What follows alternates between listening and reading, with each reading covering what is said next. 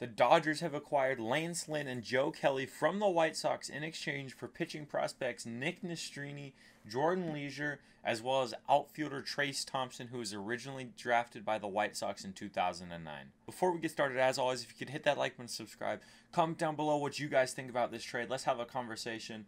It's actually a very interesting one. Alrighty, starting off with Lance Lynn.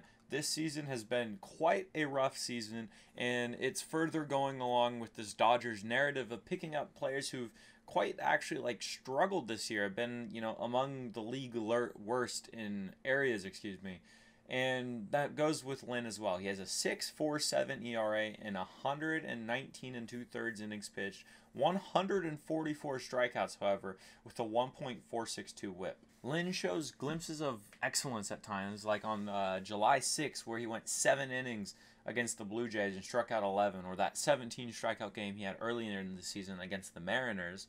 But ultimately, it's been the tale of giving up a bunch of games with 7 runs, 6 runs, 5 runs, and just really inflating his ERA. However, in those games, he's a workhorse. He goes and eats innings for you guys. And for a Dodgers rotation that's still fairly young, they've had some more injuries this season. And then with the aging Kershaw, they tended to need another starting pitcher. And Lance Lynn, the veteran, is probably one of the better players they could go out for.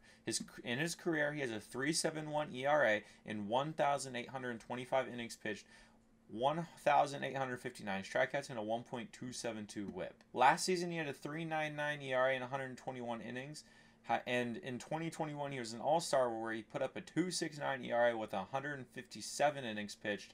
2020 shortened season, he led the league in innings pitched and starts and had a 3.32 ERA in those 84 innings. In 2019, he finished 5th in the Cy Young voting and then 6th in 2020 and 3rd in 2021. So Lynn's only a couple years removed from those seasons and still has the stuff to go in there, and the Dodgers believe they can turn that around. Also going in this trade is reliever Joe Kelly, who's also, well, you guessed it, struggled this season. 4.97 ERA in 31 games, 29 innings pitched, 41 strikeouts, and a 1.310 WHIP. His WHIP's not too far off, only 0.06 off of his career average, but his ERA is an entire point higher than in his career. Kelly's going back to the Dodgers, where he found his last real success in 2021, where he had a 2.86 ERA in 44 innings. In 2021, 1.8 ERA in 10 innings, and then really in 2019, he struggled for the Dodgers. But we're going back to LA, where his last success was, and he's a free agent after this year, and the Dodgers get another much needed, bullpen arm. Kelly in his career, 3.98 ERA with 713 strikeouts and 796 and 2/3 innings pitched. Now the return going over to Chicago.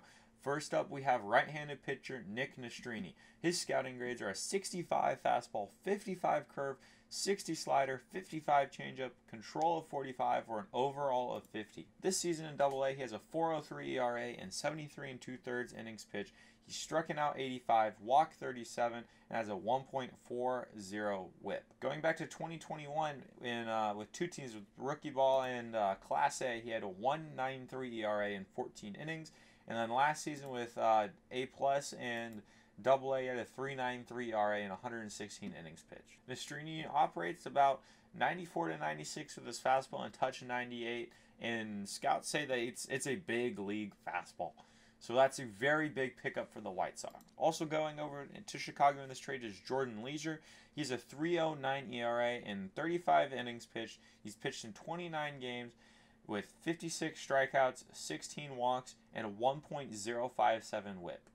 He limits the hits. He does give up quite a fair amount of walks, but a 5.4 hits per 9 is really solid, and 14.4 strikeouts per 9, so big strikeout stuffs. He's a reliever, 24, almost 25 years old. He's probably going to come up and impact the major league level shortly. And finally, we have Trayce Thompson, the original draft pick by the White Sox, and brother of Klay Thompson of my favorite basketball team, the Golden State Warriors. This season, he's hitting 155 with 5 home runs, 14 RBIs, 677 OPS, and for this career, he's hitting 216 with 44 bombs and a 732 OPS. Last season with LA, probably his best season in his career. In 74 games, he hit .268 with 13 home runs and a .901 OPS. And the White Sox, again, they're trading a bunch of people. Probably going to see more moves from them. So Trayce Thompson is going to be another outfielder that's probably going to have a chance to play every day.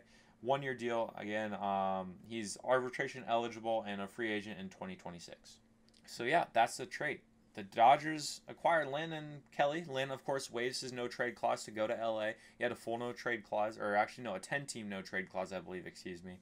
But, yeah, I mean, Lance Lynn, though his numbers are struggling, same with Joe Kelly, they had teams like the Rays, like the Rangers that were interested in them. His underlying metrics, like his pitch stuff, is still really, really good. So let me know what you guys think about this in the comment section below.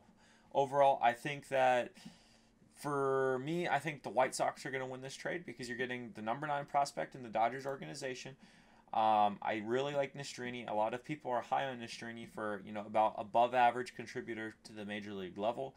And I think for the White Sox, I mean, neither of these guys were doing great for you. They were both blowing games. So to get that and a solid reliever, I think that's really solid return. But I wouldn't be surprised if, the Dodgers, they believe in themselves. They can turn these guys around. Overall grades, I'm going to give the White Sox an A-. This is probably more than I thought you'd get for them. And for the Dodgers, I'll give you probably a B- as well. I think that if you guys can turn Lynn around and help with the postseason push and get Joe Kelly back to the 2021 form, I think that your grade's going to climb up a bunch. But let me know what you guys think in the comment section below. Hit that like button, subscribe. Come back for more trade deadline videos, and I'll see you in the next one. Thanks for watching. It's delicious.